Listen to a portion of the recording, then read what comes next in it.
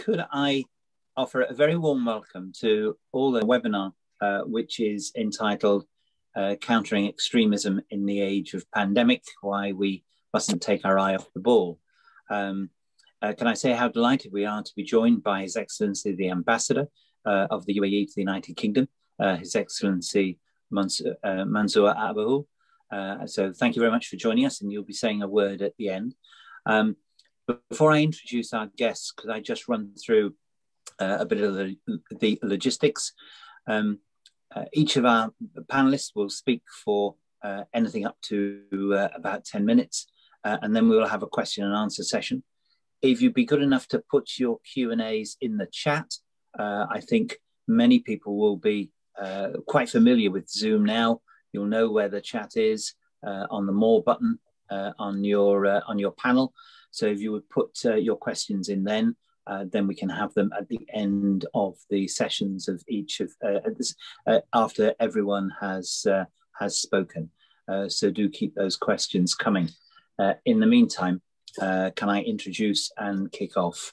We're delighted to welcome His Excellency Minister Omar Saif Ghobash from the UAE. Minister Ghobash is well known, I think, to members of the Society, a distinguished background, not only in ministry and diplomacy, but also as an author, particularly well known for his book Letters to a Young Muslim, which is particularly pertinent for us today as it described growing up as a young Muslim in the contemporary world with many of the threats and challenges that are out there. And the book received great plaudits, and not least with Minister Gobash's personal story and encounters with terrorism in the past as a particular view and awareness of the issues affecting us all. And Minister, we're very pleased to welcome you today. Our second speaker will be Sir John Jenkins, who needs very little introduction, I suspect, to many members of the audience today. A very distinguished Arabist, ambassador in a variety of places, from Consul-General in Jerusalem to Syria, to Libya and to Saudi Arabia, but also heavily involved in the issues of countering extremism, and the author of the paper on the Muslim Brotherhood, the policy review and the Muslim Brotherhood instituted by David Cameron's government. Sir John is well known in these circles and has a forensic attitude to the issues which are raised by modern extremism. And our third speaker is a great friend of mine from Parliament, Lord Walney, known to many of us as John Woodcock, who worked exceptionally hard in Parliament and had personal experience of dealing with extremism in the United Kingdom as he piloted his way through the Labour Party's difficulties of the recent past. John is now the United Kingdom's government's independent advisor on political violence and disruption. And we're very pleased to welcome you, I think, to your first time to the Emirates Society, John. So thank you very much for joining us. I think the background to this is perfectly clear. We've found throughout history that those who mean to disrupt us, extremists of all sorts, will use any opportunity and take any opportunity in order to do so. And the recent pandemic plainly is no exception to that. Accordingly, as the world thinks about the influences of the pandemic and how to counter it, other threats are all around us and may, of course, be increased. And that, I think, we know from continuing to follow the news. So how difficult is it out there? What advantage is being taken at the moment? Why is it necessary for us to be constantly on guard? What is happening at the moment and how best can be advised? So we have three excellent, distinguished speakers who will look at it from their own context and be able to bring us absolutely up to date. So may I invite His Excellency Minister Omar Ghobash to give us an introduction. Thank you very much. Thank you very much, Alistair. It's really great to be back with you all again. And it's great to see John Jenkins. It's been some time. I hope you guys are all doing well. On this subject, we've really not spent too much time in the office for the last year, so it's been interesting to observe the world. The way we've approached the issue of terrorism has been that obviously we fight it wherever we can. But what we recognized in the Emirates was that there was a very, very powerful narrative within our own Islamic community that was pulling kids into war zones and into acts of violence. This recognition took place quite some time ago. Around, the 1990s was already a time when we knew about it. And then after September 11th, this kind of became much clearer to us. I think what we've tried to do over the last 2 decades is to focus in on what young people in particular, what aspirations they have, and how we as a government can provide them with the means to actually achieve those aspirations. And when I was growing up in the Emirates in the 1970s, 1980s, the future was quite bleak, even though we were a very wealthy society. There wasn't a tremendous amount for us to think about or to do, and it was quite easy to fall into the charm of extremist thinking. We also had, all the different wars going on. We had the situation in Afghanistan, which was putting a lot of people into it, including one of my distant cousins, who then actually lost his life in Afghanistan as a mujahid. And then there was the other situation of the revolution in Iran. Of course, that kind of polarized the Islamic community into 2 different groups. And we all became very, very aware of being either Sunni or Shia. And I'm pleased to say that at least in the Emirates, that is now not really an issue at all. But the Emirates has continued, I think, especially over the last few years, to develop a kind of a sensitivity to what young people actually want to do, what they can do. And we've created a number of opportunities with the economy in the Emirates is actually much richer, much deeper, much broader than it is in say, other countries. The approach of the leadership is not to hand out sort of goodies to different groups, but it's rather to invest in the intellectual infrastructure, the legal infrastructure, the physical infrastructure, and to provide uplifting visions of where the country can go. And so on that note, I think it's really important that we marked the successful launch of our probe to Mars, which the idea of that was not to reinvent the wheel or try to prove that we are a nation of brilliant scientists, but that we could put together a team in cooperation with others around the world and put together a probe that would contribute perhaps to understanding global problems and solving those global problems. I think that is something for the Arab world, for the Muslim world, is an important example of how we could approach the world rather than trying to be exclusive as Muslims and exclusive as Arabs, to say that actually we have partnerships with people all over the world, no matter what religion or culture, and that we can work together to improve the lot of mankind as opposed to just our own kind of neighborhood. I think, if that's okay, Alistair, I'll leave it at that and look forward to the questions if possible.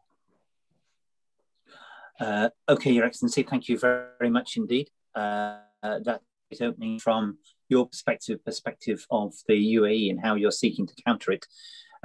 So, John, your sense of where we are at the moment and what risks are out there, particularly in an age where we have been affected by another existential threat.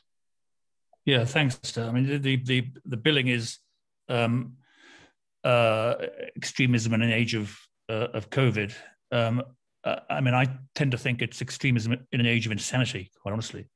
And I think one of the, I mean, we don't know how we're going to how collectively we're going to come out of this pandemic. There will be changes. How significant they'll be, I think nobody knows. I think for me, the danger is that it distracts our attention from these sort of issues and weakens the ability of governments and societies to deal with them and to address them honestly and intelligently. If you look, and a lot of the discourse at the moment in this extremism space is about the balance between what people have regarded as a traditional threat from Islamist extremism, violent Islamist extremism, versus so-called far-right white supremacist extremism. And I think that was something that was crystallized for a lot of people by the events in Washington in January, the attempted the so-called invasion of the Capitol and so forth. And I think people are still trying to work out what this means. And you see this in the way that police officers, security officials, and so forth will talk about the threat now. And a lot of people will say, the real growing threat is right-wing white supremacist extremism. I am highly skeptical of that. I mean, if you look at the figures, it still represents a very small proportion of the total number of cases being dealt with by police and security authorities, certainly in this country, in Europe. I think the United States is slightly different, but that's not so much because white supremacism is a bigger threat there, but because Islamist extremism has tended to pose a less immediate threat to the homeland. If you look around the world at what's happened to organizations like Al-Qaeda and Daesh, they've certainly been weakened. We've seen a degrading of the capacity of both movements to exercise some sort of central control. For Al-Qaeda, this is partly because of the contest that they've had with the Islamic State, but also because of the actions that state authorities in the region and outside it have taken to combat them. I mean, there were reports that Ayman al-Zawahiri may not be with us anymore, which would be a great loss. Not.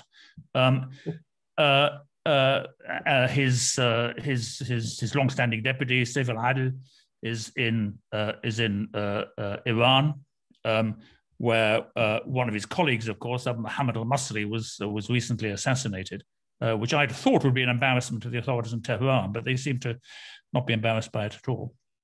And in northern Syria, where they have traditionally been strong, they have been in the form of Haras ad-Din. They have been outflanked by Tahrir al-Shem under Abu Muhammad al-Jilani, who recently, for those people who are watching public broadcasting in the United States, had an interview dressed in a suit with an American journalist, which is an extraordinary thing to do. So they have actually been central control has been degraded. So I think the immediate threat to the far abroad, which is all the thing that concerned Western governments, has gone down. That's not been because of COVID. It's been because of action against them and because of their own internal disputes. But they still exist. The Islamic State have been conducting operations in Iraq. Only yesterday they conducted a vehicle-borne attack in Anbar. There was a major attack in Baghdad a couple of weeks ago. So they retain capability. Their horizons have become more limited, but they're still there. And I think more generally, and it's a point that Omar was talking about what governments do to create the opportunities, the social opportunities for people to not simply to discourage them from taking this sort of path, but to give them some sort of perspective for the future. And I think that's globally the appeal of the ideology remains strong for various complex reasons with certain people. I mean, it's a relatively small number of people globally, but in terms of what you can do with the numbers, it remains significant. And I think that's something that governments need to continue to focus on, because it has not gone away. The second thing is also a point that draws on something that Omar said about the Iranian Revolution in 1979. Major threats to the Middle East, what I call the Great Levant, is the spread of militias, of Islamist militias who have a degree of loyalty not to Iran but to the supreme leader. They're Khomeinist militias, basically. They are, which is what Hezbollah means. They are Khat al-Imam. They follow the line of the Imam. And I think we see this with Hezbollah in Lebanon. We see it in Syria. We see it extraordinarily in Iraq. Only 10 days or so ago, there was a major rocket attack on the airbase on the airport at Erbil, carried out probably by two of these militias, Kataib Saida Shuhada and Kataib Hezbollah, both of whom are essentially controlled by the IRGC. And this hollowing out of state capacity in large parts of the Middle East in favor of these predatory militias, I think, is a major long-term threat. Militias form part of a networked structure that preys on the resources of states, prevents them becoming proper states, and links them into global criminality. And I think one of the things we're looking ahead for the next 25 years is this nexus between ideologically inspired, violent ideologically inspired actors and global criminals. And we see it with the links between Hezbollah and other and the IRGC, indeed into South America, into West Africa, Australia, and so forth. And that's a major challenge. So the key for government is not to lose focus in all of this. And I'll shut up there because I think I've said enough. In my experience, you've never quite said enough, JJ, and there's always more to come. But thank you very much for that. It sparks one or two questions, and I'll come back with one or two at the end, as well as those from our guests. Our third speaker, who has a particular UK-based role because of his experience and interests, is former Member of Parliament, member of the House of Commons, John Woodcock, but a current parliamentarian as Lord Walney. John, what do you make of where we are in this difficult period and where extremism has gone, not only abroad, but obviously particularly domestically, where it's always lurking under the surface? What do you make of it? Yeah, thanks, Alistair. Thanks for that introduction. It's really good to see you again. And I mean, you were pretty much universally one of the absolute most respected ministers from my former colleagues in the Labour Party right across you. And so I was really pleased when I saw you having left the Commons, taking up this role for the Emirates Society. It's a great appointment for them. And thank you for having me on. It is something of a challenge to follow Sir John, given his preeminence in the subject, but on this particular focus of the domestic the domestic element and how COVID is likely to affect this and where it's to go from here. I mean, I think it's important to state that you can both. It's very easy both to understate and overstate the importance, I think, of potentially of the pandemic to the ongoing threat of extremism. Because on the one hand, you've had a political media narrative, well, the focus of the country being on a relatively narrow set of how do we get the recovery, how do we get vaccines back, to the detriment of sometimes looking at the issues of extremism. On the other hand, there can be a blanket assumption that everyone is at home online, and therefore the problems of extremism are therefore bound to get worse, and that is clearly a credible issue, and it's one that it's really important for us to continue to explore. But it shouldn't preclude the idea that actually, in a number of key ways, some of the organisations have had it more difficult to extremist organisations have had it more difficult to recruit, and I've had it focus, and I've had some of the same issues of logistical issues from being stuck inside that everyone else has. On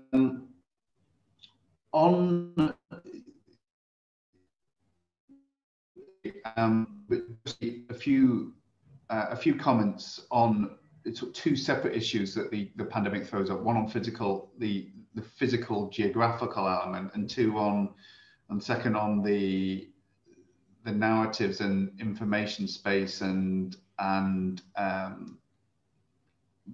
the great potential for disinformation. I mean, on the physical element, Sir John was talking about how Daesh is weaker than it was, largely thanks to the efforts that the coalition of nations against it has put in place. That is clearly true, but I thought it was notable what the UN had pointed out, that actually the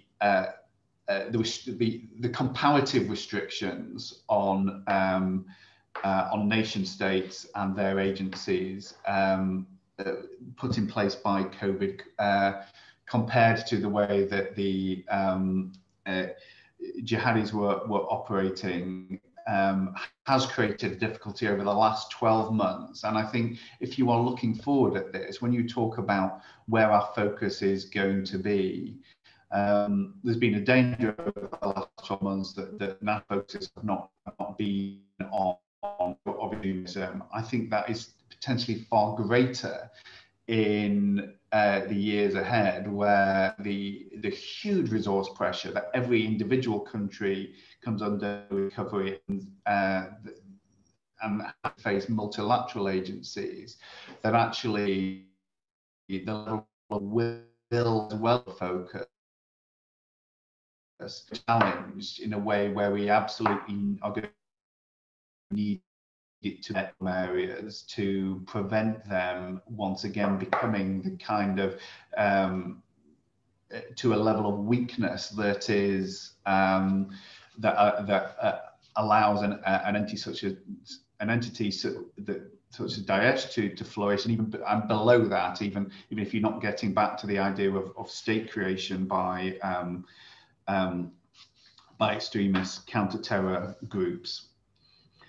But on the one of the other main areas that I'm really interested in the review that I'm doing for the government is on disinformation, and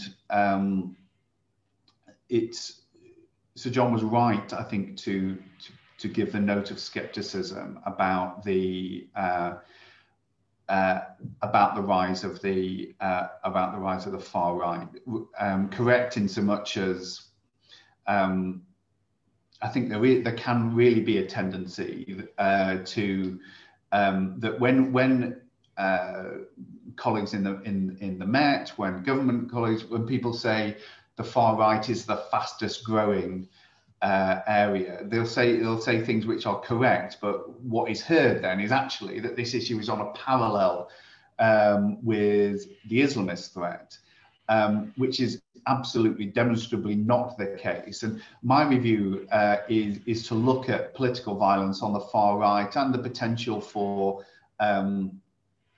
subversions and violence and criminality on the far left as well. And in my new brief is not to look specifically at the ongoing threat of Islamism, but it's really important for me, it will be in the final report that I produce, to make sure that actually that you can anchor that against where the Islamist threat remains, because otherwise I think you can end up skewing the conversation on extremism, end up skewing resources and focus in a way which could be deeply harmful domestically in the coming months and years. But we have had in the States, as Sir John mentioned, an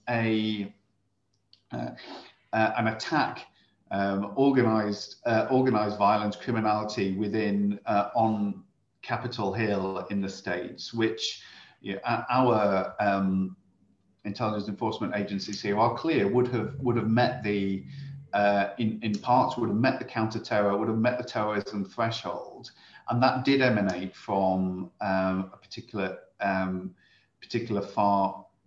Well, it had elements within it of the far right. Now, the thing which one of the things I'm looking at is it is really striking the way in which that largely completely false narrative which was fueling a lot of, which was fueled what culminated in the January the 6th violence and the storming of the Capitol. I think it is time for us to look again at how that level of disinformation campaign was able to run as virulently as it did, and what, within the complex levers that a liberal democracy like the UK and the US have, what are the levers which are acceptable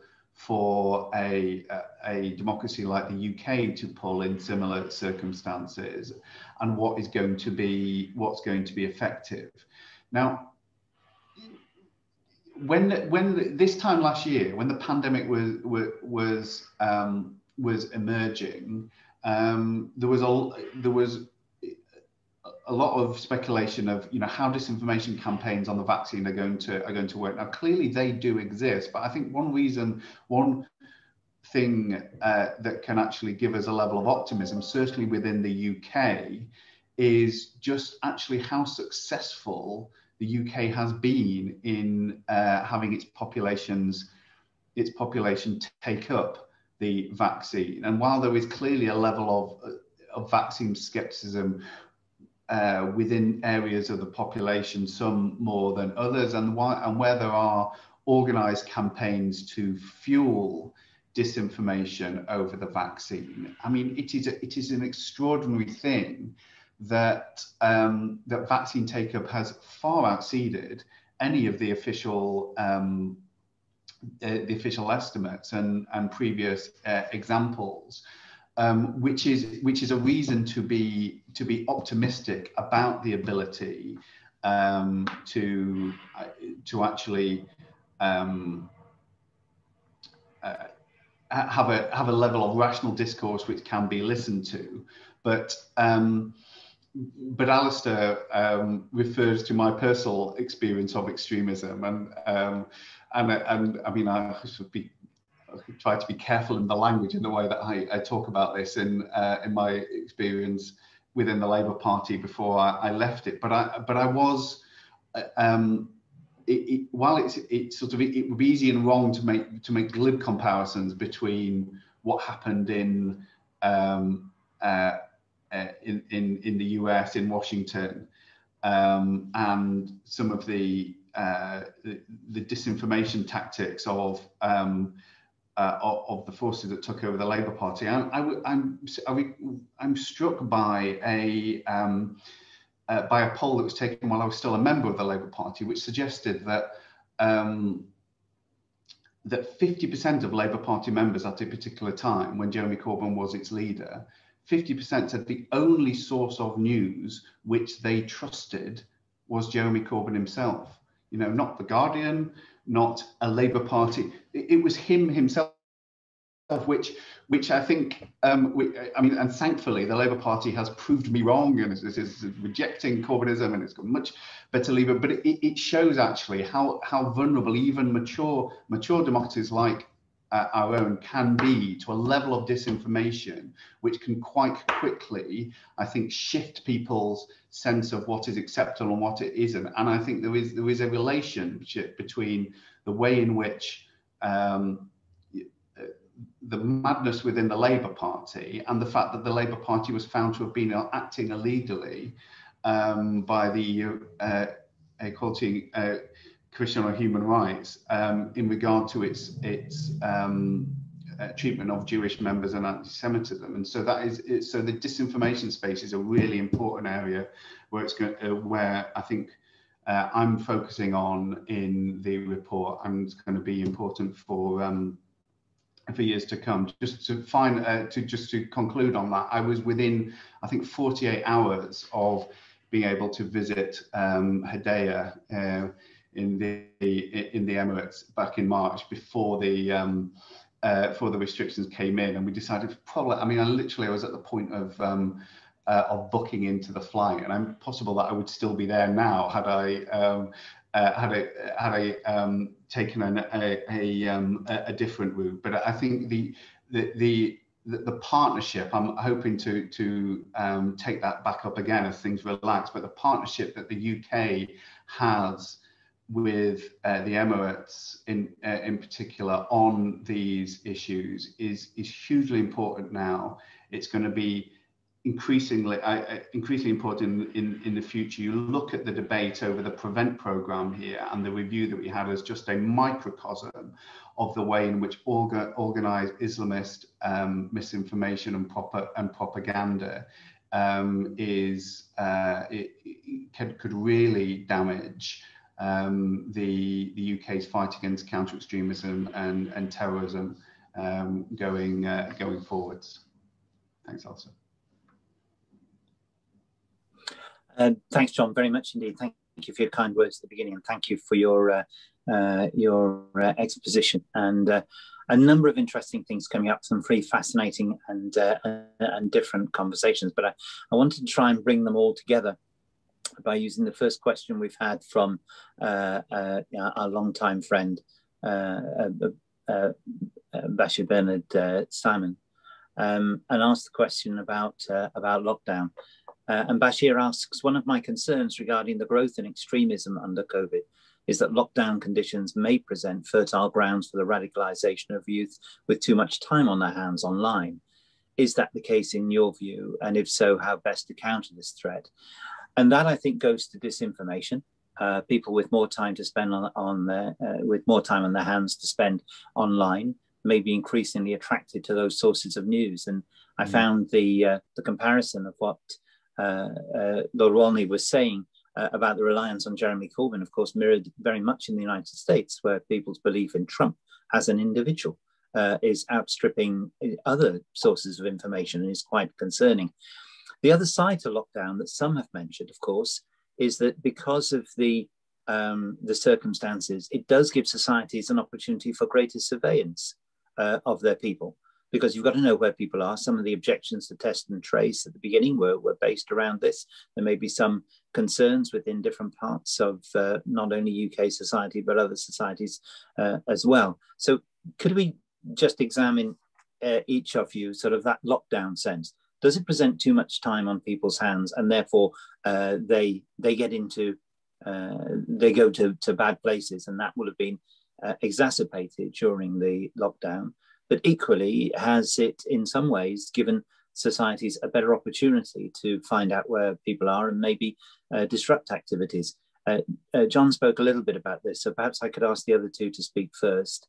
JJ, do you want to have a crack at that? And then Your Excellency? Muted, John. There was quite a lot of talk at the beginning of the epidemic about the risks, and you know, if you think back, there were a lot of people talking about conspiracy, theories and all sorts of toxic narratives out there. I mean, it has been striking, I think, as you said, the take-up of the vaccine has been very high in this country. I mean, less so, actually, interestingly, in France, for various reasons, in Germany. And that suggests to me that people do actually trust. There is a degree of social trust still in this country, which is worth holding on to. But, at the heart of this is this question of trust and of fake news. You talk about the extraordinary approval levels he has, and when he talks about something, when the number of Republicans who believe that the election was stolen is extraordinarily high, simply because Trump says so. And I think that's a reflection of something much broader in society, the way in which we are losing trust in news. You see, and some of this is to do with the way newspaper journalists themselves behave. I mean, they have increasingly become activists rather than reporters, and I think that is seriously dangerous. It's dangerous for all sorts of reasons. I mean, not just because of radicalization or extremism, but because of if trust breaks down, social cohesion breaks down. And for me, that's a long-term trend. What you do about it, I don't know. I simply don't know. It is so powerful out there. But I think that's the longer term. I don't think that's specifically to do with the pandemic or with COVID. It's something that's been happening. It's a storm that's been gathering for years, and it's now here.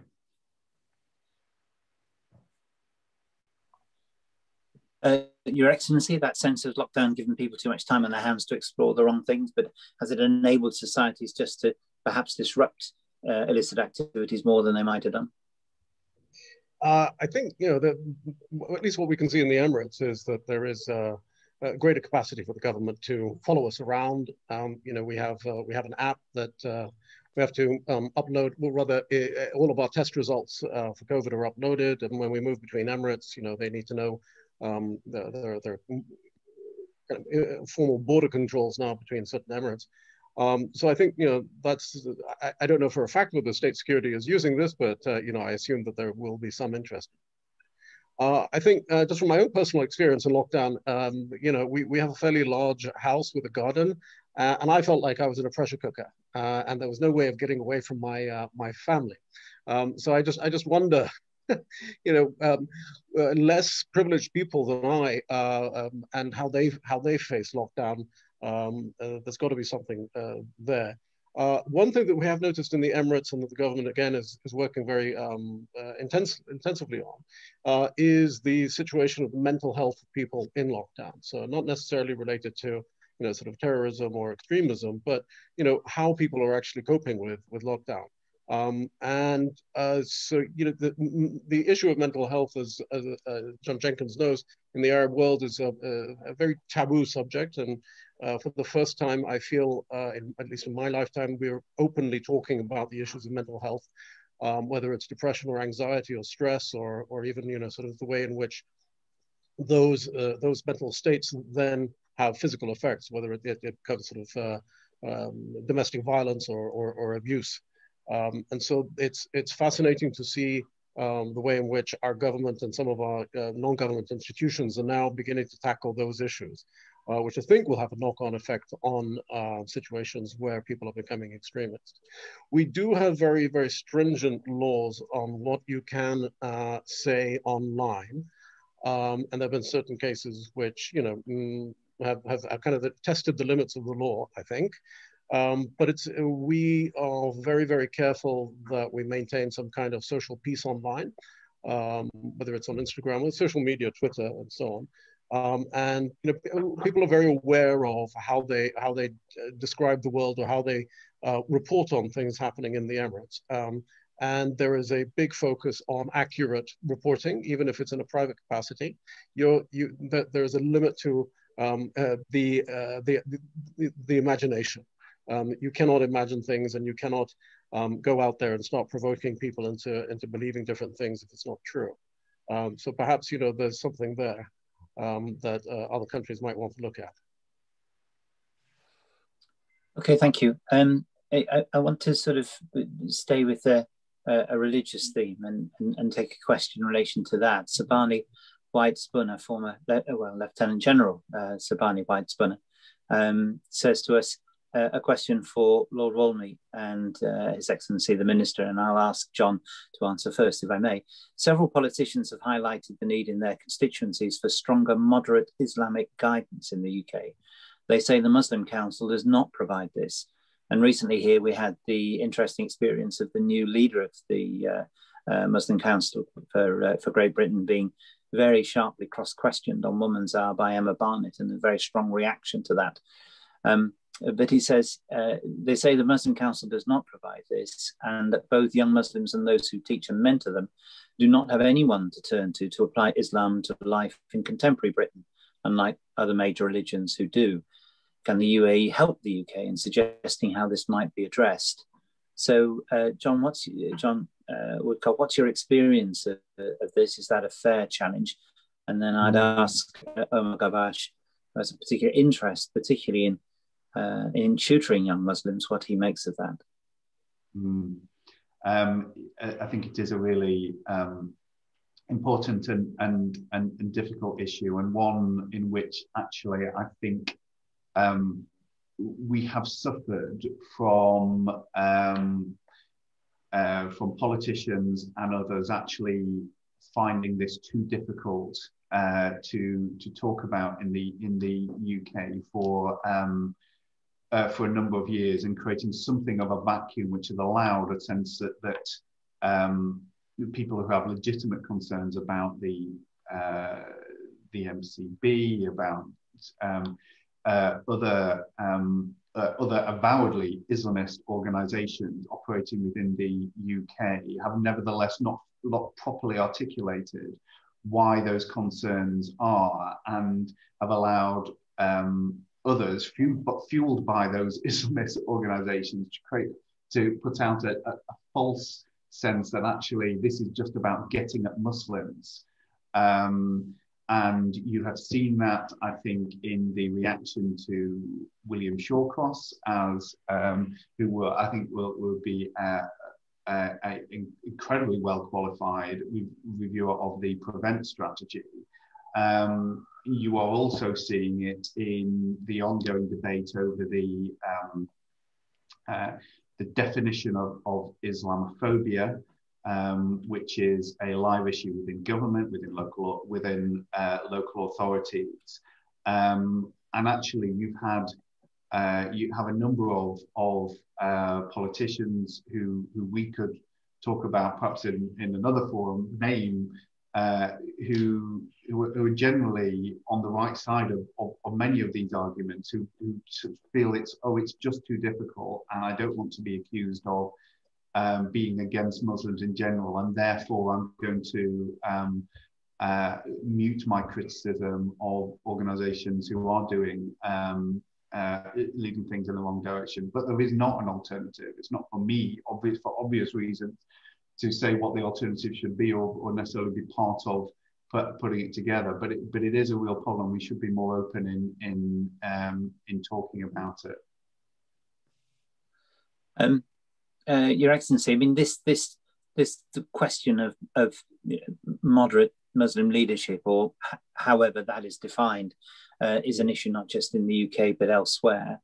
And Hookie Walker, our former ambassador in the UAE and a great friend of the Emirates Society, follows up the question by linking it to vaccine disinformation and how some religious leaders have been involved in the effort to try and persuade those who have been reluctant to take vaccines from a religious point of view that actually there's no basis for that. Is that an issue you see in other parts of the world? And is this an unfair criticism of Islamic teaching, or does it still have a very strong basis? Yeah, complicated question. I think the way in which we approach religion and life in the Emirates is quite different from the way in which the question kind of presents it. We having very, very strong secular kind of leadership, by which I mean the leadership of the ruling family, the crown prince, the prime minister of the Emirates, the ruler of Dubai. They have such a powerful presence in people's lives that it becomes very, very difficult to listen to self-appointed Muslim spokespeople who want to push a certain agenda.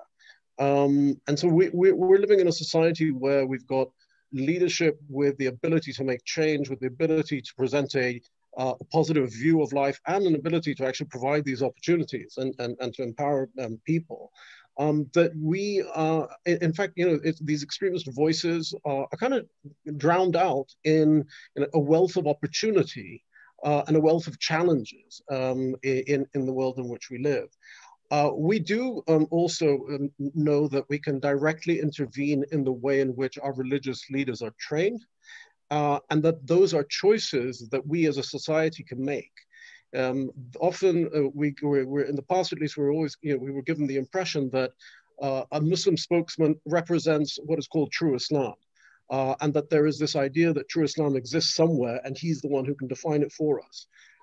What we noticed also was that often these people are making it up as they go along anyway. And they are using this position of authority, self-appointed authority or self-granted authority to make decisions for people. As long as people are going to start, as long as young people are going to be looking for that kind of guidance, we run the risk of having them fall into those narratives.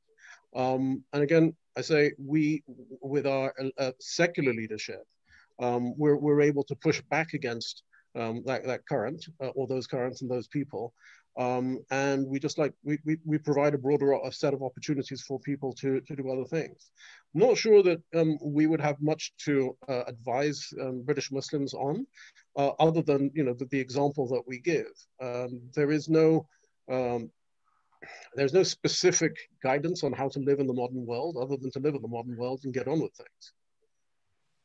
Yeah, I would just say very briefly, Alistair, that I think the example and the leadership that the UAE has been showing on this, and particularly through the Forum for Promoting Peace, which I've had the privilege of now, bringing together faith in involving the Anglican Church here. It makes a real difference on this, and we should maybe think of ways in which we can reflect that into the UK to an even greater level. Thanks, JJ. Very quickly, I mean, this is a debate that's particularly heated in France at the moment, of course, with President Macron's proposals for various things, including a charter. He's trying to get imams in France and their representative organisations to sign up to this charter endorsing the public knowledge. And there's been a lot of talk in France about having imams who promote a European Islam or whatever you want to call it. There's something happening in Austria as well with the Chancellor Kurz. I do think that gets it the wrong way around. I mean, one of the ways in which extremist voices are empowered because non-extreme voices are shut down, and you see it. I was reading a very good piece actually this morning in the Neue Zürcher Zeitung from a Moroccan Swiss writer, Qasim al-Ghazali, about this very subject, and you see, I mean, there is this extraordinary and weird alliance with some on the left, between Islamists and some on the left, to intimidate and shut down progressive voices. The key is to enable those voices to be heard more clearly, and that function of open debate. I think one of the things that we have witnessed in the West, in particular in recent years, is this closing down of debate. That's the unhealthy thing. Perhaps I can pick up on that and just broaden the debate away from the pure concentration on Islamic issues by picking up Jim White's question, the great Jim White. And he says this: do you agree that we can learn from history when combating false news? People don't change, but technology does. When cheap printing presses became available, there was an explosion in destabilizing radical political pamphlets. The situation was brought under control by deeming the printers to be publishers with penalties for printing false news. Should social media platforms be treated the same way? Now, a big debate goes on about that, but is that one way forward? And would that restriction help or hinder? JJ, do you want to start on that, and then I'll ask other colleagues? I mean, that's a huge question. I mean, I speak as a Catholic, so you can't expect me to welcome the turmoil which the introduction of printing into Western Europe and the production of inflammatory. Doesn't it mean you're always right, JJ? And, yes, it does. And only when I'm speaking ex cathedra. The explosion of inflammatory Protestant pamphlets caused. But you look at the European 17th century. It was the most violent century in the history of modern Europe. It's a social issue, really, and it's social. I think there are things you can do with social media companies and the rest of it, because they are publishers basically, even though they deny they're not. But it's I just wonder whether it's gone too far, because it's not just social media. You also see it in the way that universities conduct research these days, in the way that newspapers operate, and so forth. I mean, I don't know what to do about that, but it is a huge problem. Your Excellency and John, a view on whether we physically tighten the controls on social media to make it more difficult for them all, to give them greater responsibility for what is put out there. Your Excellency? I was going to hand over the the opportunity to answer that question to Lord Wolney. Very wise. I think we should be watching really closely. I'm trying to watch closely what's happening in Australia on this, where I think there is a particular focus in Australia on the way in which a potentially hostile, certainly non-aligned state has ability to pump disinformation into Australian culture via currently totally unregulated means. Jim is right to put the question in the way he does, and when you spend time with military colleagues, they find this sort of audible eye rolling at the suggestion that the idea of disinformation is in any way new.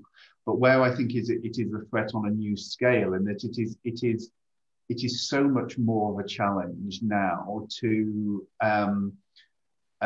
regulate the kind of information which people can access. Yes, the publisher issue is hugely important, but even if you took even if you made social media companies publishers, that's only actually relatively one small part of the forest, and where within the information was largely channeled through things like printing presses.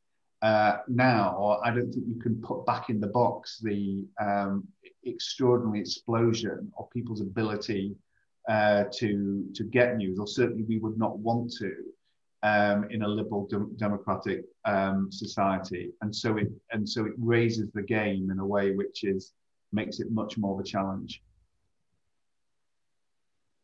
Excellency, did you want to comment, or we've got one more question? You can come in on that, perhaps. I'll all right, okay. We have one. I have one final question before I ask His Excellency the Ambassador to round us off with a vote of thanks.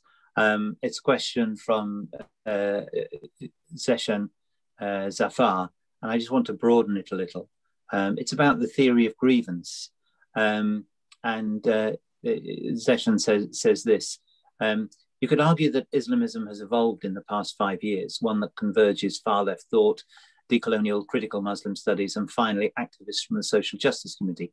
The theory of grievance has become an enticing approach for many young, impressionable Muslims in the West.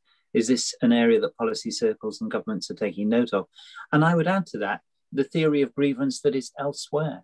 We saw it in the demonstrations in the United States, people believing that something had been taken from them. There is an interesting new film being premiered at the Berlin Film Festival this week, Je suis Karl, which is looking at the far right in Europe, using, again, as Sir John has said, that sense of cancelling and using the ability to close down people, to put long-term people of far right views in places in establishment in order not to use people with short cropped hair and violence, but to take over society in a different way, using disinformation and the like. And that theory of grievance, which is fed upon in so many different ways. So the theory of grievance, both in Muslim communities and wider communities, as a last comment from each of you, do you have a view as to whether is it various societies are now very, very much more susceptible to a sense that if something has gone wrong, it's somebody else's fault and their governments won't do anything about it, but some external force can? Sir John, first of all, and then Your Excellency, and then Lord Wolney. Yeah, it's toxic. One of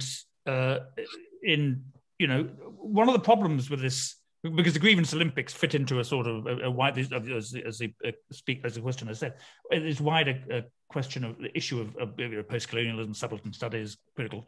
The problem with all of this is that there is no way to change. There is no theory of change. I mean, which makes it a cult rather than politics. It makes it faith rather than politics.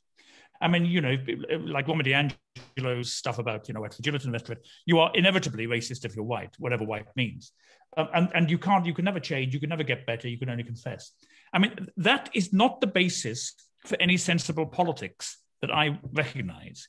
It's the politics of the iconoclasts in 7th century, 8th century Byzantium. It's the politics of the idol smashers in 16th and 17th century Europe. It's a politics of every cult that has ever existed. But now, because of social media, it has penetrated our societies to a degree that it never did in the past. You know, when the Anabaptists of Munster took that city over in the 1640s, I mean, they were crushed because they were isolated. I think too many people now believe, and you see this also with the far right. You see it with QAnon, incel people, Proud Boys, and so forth. And you know, it's part of this decay of trust, of social trust that we were talking about earlier. That's a generational challenge. Yeah, Your Excellency. You know, when I heard the idea of grievance, it made me think of our Prime Minister, the ruler of Dubai, who about 15 years ago, he doesn't often make these public statements, and he doesn't often address other countries or other Arab leaders. His focus is very much, you know, the internal development of the country. But he made a very famous kind of speech where he's said to other leaders in the Arab world, if you don't listen to your people, if you don't hear what they're saying, and if you don't respond positively to what they're saying, you're gonna end up in a very bad situation. And then a few years later, we saw the Arab Spring, and we saw the pushback against the Arab Spring. And he understood a long time ago that people have needs, people have aspirations. And so in that sense, I think we in the Emirates are in an incredibly lucky place, because we don't have, we have an understanding of grievance and justified grievance, and then we have an understanding that government and society can actually do something to change that situation. And it really feels that we're very, very privileged in that sense, that we have a government that actively engages with its people, actively listens to particularly young people. And you know, so in that context, a few years ago, we established a ministry for youth, led by a very young minister, who's I think now is about 26 or 27 years old. And there's a continual dialogue going on between government and young people. And a lot of things are actually being led by younger people these days. So I think that sense of hope, that sense of opportunity, again, I'm sorry I keep coming back to that, but that's really what I'm getting out of all of this. And it gives me a great deal of pride to be able to say that. Great, thank you. Lorani. Zeshan puts the question superbly, how to respond. What Sir John and His Excellency the Minister talk about, the erosion of trust, is indeed the foundation of this. And you look at the really spectacular fall in trust in a myriad of institutions, in going over decades, but also actually in the last 10 years, including very much and very importantly in government, in political institutions, in politicians themselves. It's spectacular.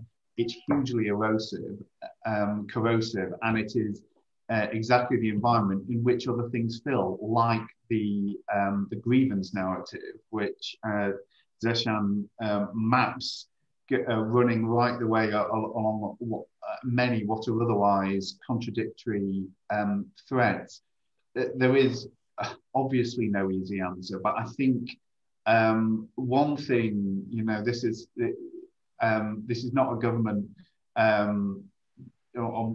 would have many disagreements with this government, as Alistair would know, because he had to listen to me moaning on about a lot of them when he was a minister. But where I think actually they should be commended is in saying that actually there needs to be a space for challenge of the grievance culture, and actually creating a framework for debate, and to be able to say that the new orthodoxies that have been pushed in a number of critically important spheres of public life and debate have actually not come out of nowhere, but they have become unassailable totems within the space sometimes of weeks, you know, certainly years, and then actually, and that should not allow us to accept the idea that all debate about them is no longer valid. And I think we are in danger of slipping into that place. And unless we have got actually the space to talk about this, you don't tackle the erosion of trust and grievance culture by accepting a particular grievance narrative. You have to have the space as a country to be able to debate and challenge it. That's what traditionally the UK has been at its strongest, and it's where we should aim to be in the future. Thank you very much. Wise words, both of warning, but also some looking ahead, and indeed, as far as I was concerned, some answers to some of the challenges that are there that we can already see and should promote. Could I now ask His Excellency, the Ambassador of the UAE to the UK, to offer a vote of thanks to our three distinguished speakers. Thank you, Alistair, for another superb Emirates Society event. It's a very salutary warning against the risks of complacency. For the past year, we may have been distracted by R rates, vaccines, and lockdowns, but extremism is also a type of infection that ruins lives wherever it goes. And it's not just the victims of extremist violence that we should remember, it's also the young minds that have the poison, that are poisoned by very dangerous ideologies. So I'm really pleased about the work the UAE and the UK are doing together in this area. And I'm very grateful for all that His Excellency Omar Ghobash does, and Sir John Jenkins and Lord Walney, in the quality of outstanding people we have and the time they dedicate. They devote a great deal of their time to thinking deeply about these issues and working out what can be done to keep our people safe. Gentlemen, it's been an absolutely fascinating and deeply reassuring 60 minutes. And on behalf of the Emirates Society, I'd like to say thank you very much indeed. Thank you very much, Your Excellency, Ambassador, and thank you very much to colleagues. I'm delighted to say that we record these and make these available to Emirates Society members. So it will have, I would imagine, quite a wide distribution when people hear the quality and the excellence of the comments that we've heard. So Ambassador, thank you very much indeed. Can I thank not only our panelists, but all those who have attended, some very high quality colleagues, and say a very warm good afternoon to you all, and look forward to seeing you at the next webinar. Thank you very much indeed.